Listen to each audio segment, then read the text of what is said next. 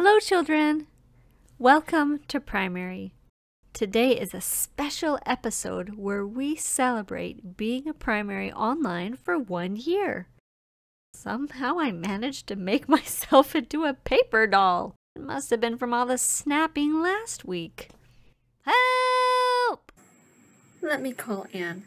I know she'll know how to fix this. Hey, Anne, can you come by? Sure, I'll come over. I'm here. Great. How bad is it? My 1, 2, 3 clap is busted. Let's take a look at this. Yep, that's busted pretty bad.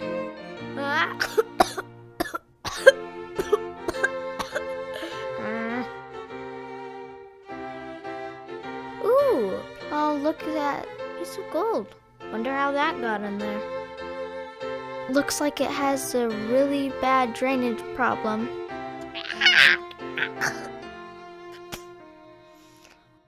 Hold this for me, please. Let's make this shine. Hope you're happy. That's all I had to do. My job is done. Bye. Okay, if you help me to clap. Parents, siblings, anybody in the room. Maybe I can turn human again. 1, 2, 3. We did it! Wait. Welcome to primary. You guys took us in the past? Even though we're not meeting in our normal way, we can still spend time together learning the scriptures and singing primary songs. Sister Thompson, Sister This was our Levinson, first Sister and episode Brother 1 Fallon, year ago. and each of your teachers want Cool. you to know that we love you. Whomever thinking clapped about today you and praying for is you. magical. Your teacher has or will be contacting you to check in to see how you are doing while we're not meeting in Sister person. Black, do you have any clue what the next year is going to bring? If we could talk to ourselves and tell ourselves something to focus on, well, what could get us through the next year? You know what? I'm going to jump back to this concept later on. I will talk to you later, or earlier, or again, Sister Black. Let's cover what we've been learning in the last 2 weeks in the Doctrine and Covenants. The early disciples were called to preach, exhort, and strengthen the members, and to be patient in affliction. That is good counsel.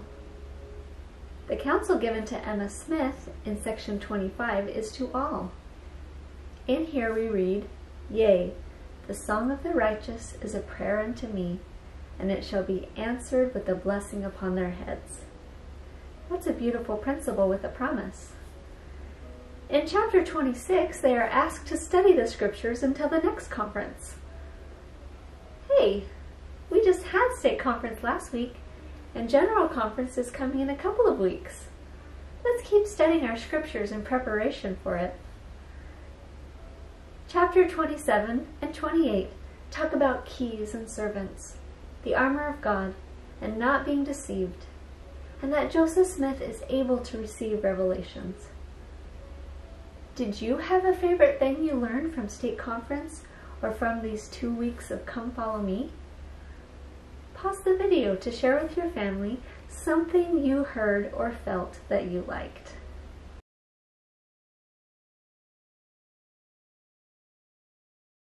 This month we are learning the Seminary Doctrinal Mastery Scripture, Doctrine and Covenants 18:10-11. Remember, the worth of souls is great in the sight of God. For, behold, the Lord your Redeemer suffered death in the flesh. Wherefore, he suffered the pain of all men and women, that all men and women might repent and come unto him.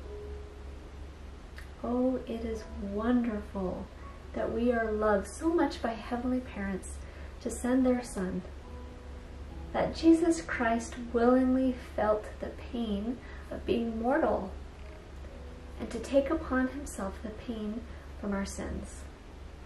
I'm grateful for this truth and this perspective that the worth of each soul is great in God's sight.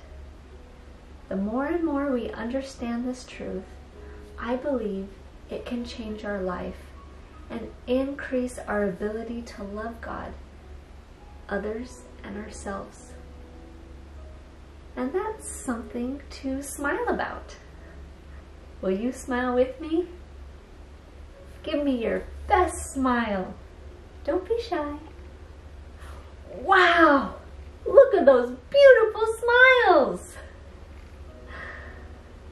You know, since your claps are kind of magical today, I want to see what else they can do. Okay, everybody, anyone who's watching this, we need you. Clap with me. Ready? 1, 2, 3. Whoa! What are we, a squirrel? Close your eyes if you don't like jerky movements. I wonder why the clap brought us here. There is the temple. It is a symbol of our relationship with Christ. It is a special place to worship. It's been closed or limited in opening. Did you know that as we keep our baptismal covenants, it can prepare us for making and keeping covenants in the temple? In the temple, we do baptisms for the dead.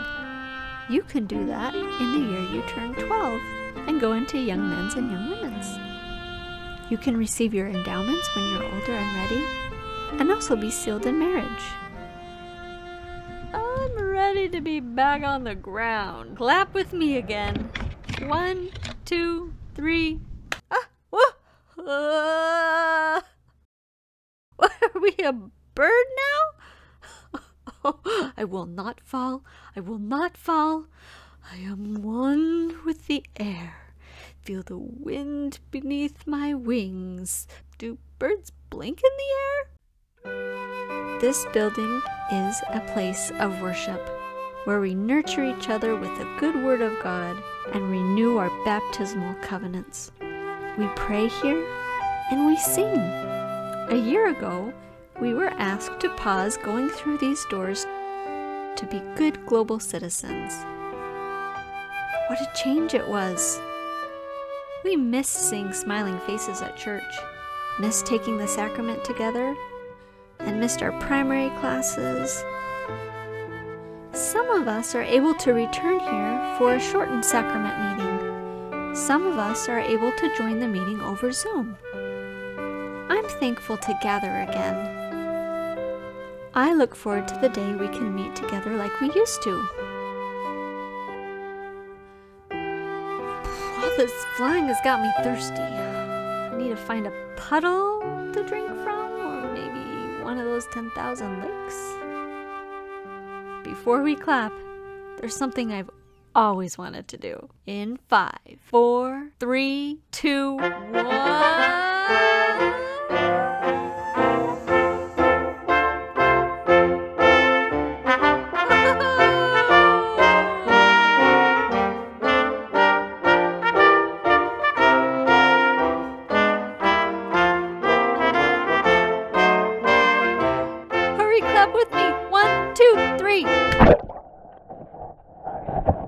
This is pretty cool. I don't know what's in here, but I'll drink it.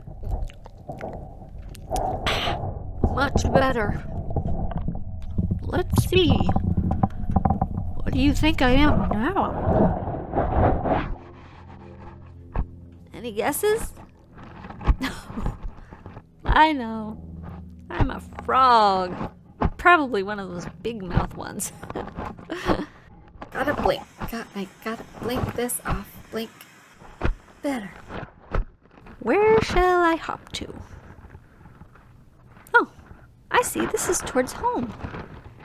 For the past year, this has been where we worship.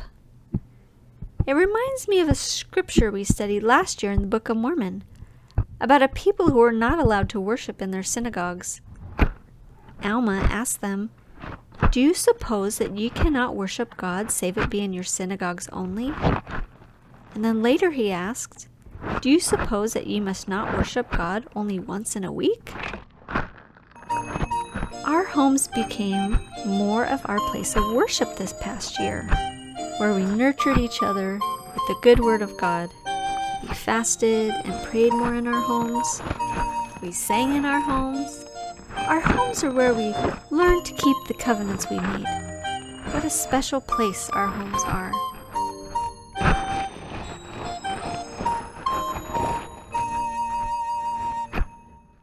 Have we increased in loving God with our heart, mind, and strength?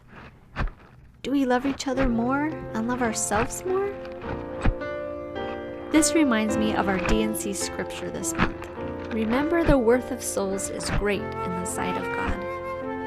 For behold, the Lord your Redeemer suffered death in the flesh. Wherefore, he suffered the pain of all men and women, that all men and women might repent and come unto him. Jesus Christ suffered death and pain that we can repent and come unto him. Surely being home or with our families has given us more opportunity to love, practice loving, make mistakes, and need to repent. I think I know how to end this special episode. I need you to think human thoughts and clap me back, friends. Ready? 1, 2, 3. Oh my goodness. My arms and legs are very tired. Sister Black, I think I know my answer for what I would tell you a year ago if I could. I would invite myself to come unto Christ more fully with a sincere heart, making the time for him, for putting my love into myself and others, and that my home can be a daily place of worship. Every prayer, every personal and family scripture study, every sacrament meeting with my family, those things will bring me to Christ. And despite all the unknowns and the difficult moments and the seasons that will come, I will be able to feel God is there. That's what I want to say to me and to you for this upcoming year too, whatever it brings. Our homes can be stronger in faith because worshiping here is beautiful. We'll be back to church like normal one day. I'm looking forward to worshiping there with you and to worship in the temple too. In the meantime, thank you for joining Primary in your homes this past year. Bye!